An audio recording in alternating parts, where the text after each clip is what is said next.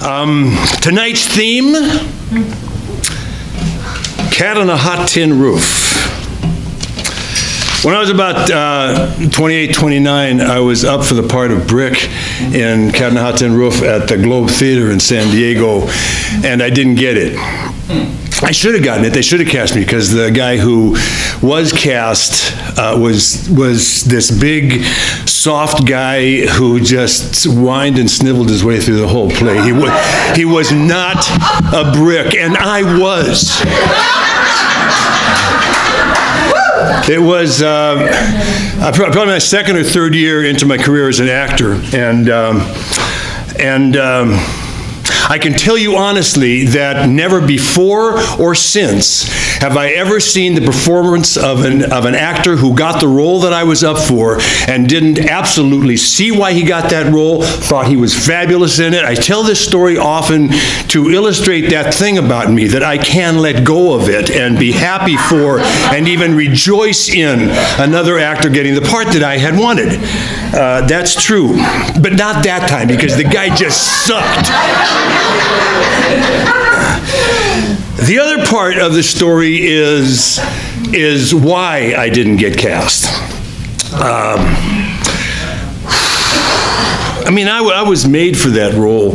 A wonderful actress named Jennifer Henn, who was the darling of the San Diego stage at the time, was going to be playing Maggie, and we had done a play together the year before, and I just assumed that everybody knew that we would be magic together.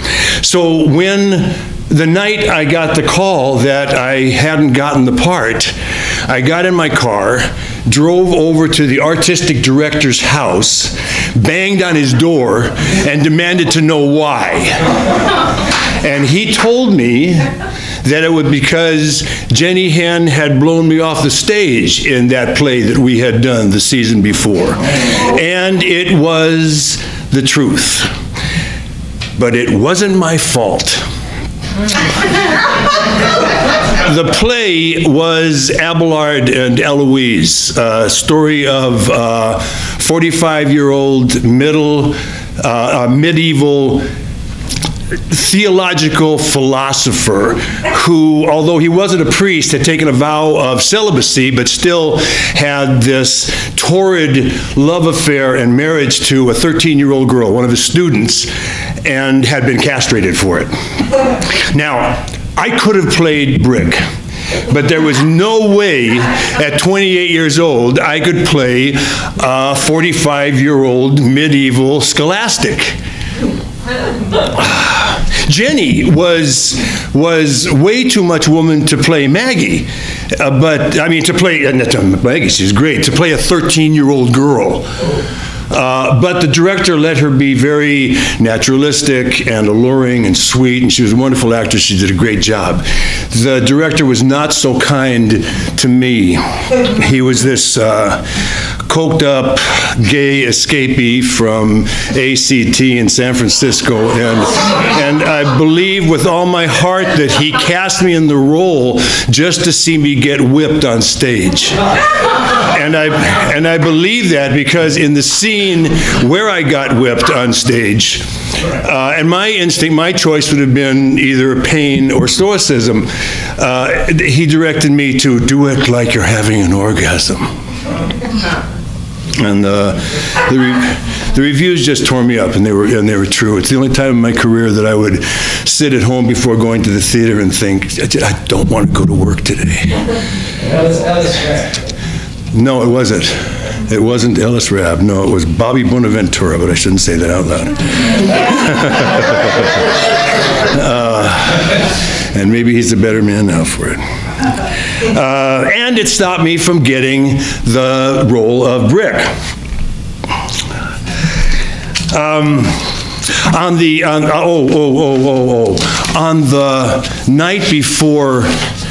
the night before we opened, he came to me and said, "You are the hero of this play. Why are you not in the heroic stance?" You know the heroic stance? This is the heroic stance.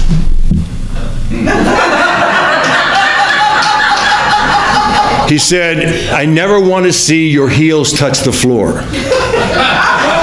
and I do as I'm told as an actor. And in my first entrance, I'm supposed to run into her father's house with this message for him. When I'm supposed to say, I have come to tell you blah, blah, blah. And I run in, and he's directed me to see her go into slow motion, physically and vocally, on my toes, crossing the stage, trying to keep my balance, saying, I have come.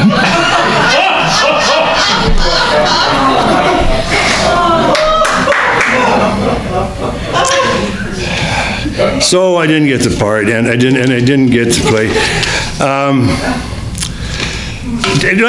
So that's the story. That's the story. I've told it 100 times. But in relation to the theme tonight, Cat on a Hot Tin Roof, I started thinking about Brick's dilemma and that gay director and the whole gay atmosphere that was around the Globe Theater at the time, and me. A young, very heterosexual man with a wife and child, a novice in the theater who felt that he had the license to go over and bang on the door of the artistic director of the Globe. And so you got to understand that I had been over to his house quite a few times before that, been invited to dinner without my wife. And I would go every time, even if she was about to put meal on the table. And part of it was because of ambition, but part of it was because I just was fascinated by what was going on over there. Actors and directors from out of town, old friends of his, would stay with him when they were working at the Globe, and walking into that place was like walking into what's his name? We did Importance of Being Earnest. Oscar Wilde play. It was like walking into an Oscar Wilde play, bright and witty and animated. I remember one time when I was. I commented on how much fun it was over there, and Ellis Rabb, one of the great actors of the American stage, history of the American stage, answered me, he said, darling, why do you think they call it gay? No one ever hit on me or even made me feel uncomfortable. Nothing sexual ever went on or even physical went on when I was around. They were perfect gentlemen all, cultured, urbane, sophisticated. I was a rough stone amongst jewels, and that's probably why they liked having me around. They didn't want me to become one of them. I was a rapt observer, and they were, you know, of the theater. Except for that time, I'd had no real gay friends. I mean, and they weren't my friends, really. The only gay men I'd known up to then were 5 incredible, fascinating, inspiring teachers I'd had in junior high school, 2 of whom kind of competed for my attention, and I would go home with them, partly to get away from a very traumatic situation going on in my house, and partly because it was just thrilling to do so, and I would let them do things to me that felt good. I would spend the night. The other 3 teachers knew about this. 2 of them were outraged. 1 of them wanted in on the action. None of them ever said anything to anybody about it. So, mendacity.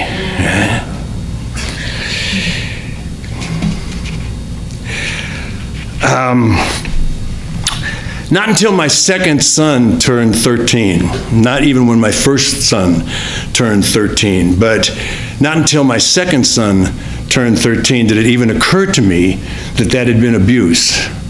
I mean, I had always thought that I was taking advantage of them. They were getting me off. I was just laying there like a brick, having them do things to me thinking that someday a girl would be doing this to me, and until then, hey. 20 years ago, I went and confronted the main one of the two. He said that he'd been waiting for this confrontation and told me that he had truly been in love with me at the time.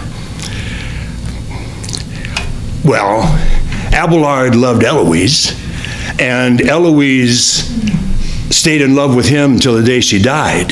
The play, as contemporary as it is a love story. It's not a story about child abuse. So, mendacity? Anyway, I went to see him and he told me about that, and I didn't forgive him. And I also didn't thank him for being the person who ignited in me my love of the theater. He was my drama teacher. And the one who introduced me to Shakespeare by taking me to the Globe Theater in San Diego every summer. And it was to do Shakespeare at the Globe Theater in San Diego that I went to begin my career.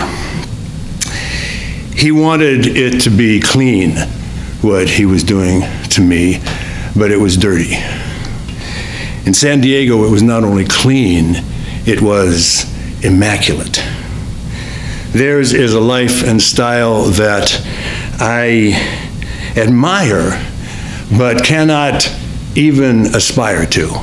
I will not, cannot, could not ever become a part of that world. I will always be a brick in that world.